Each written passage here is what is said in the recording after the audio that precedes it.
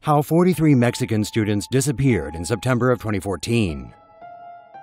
A panel of international experts investigating the disappearance of 43 Mexican students in 2014 has announced what they say really happened on the night the students went missing.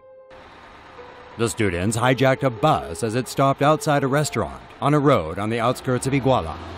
The bus driver tricked the students and drove them back to the central bus station before locking them in the bus. The students were freed by their classmates in 2 other buses that later arrived at the station. The students stole 5 buses in total and left for Ayotzinapa. 3 buses took the northern beltway while 2 traveled south. Police then started pursuing the 3 northbound buses and fired warning shots in the air. Some students left the buses and threw rocks at a police car blocking their path until it drove off. A student allegedly tried to disarm a police officer but failed. He was struck by a ricocheted bullet. The students had to lie flat on the floor of the buses as police continued firing on them. Major shooting took place when students got off the buses and tried to lift a police cruiser that was blocking their way.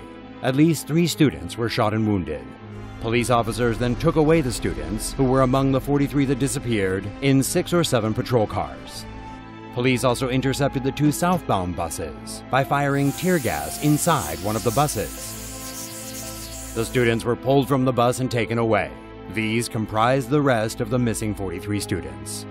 The students in the other southbound bus received tips about the police attacks before they got off the bus and fled into the woods.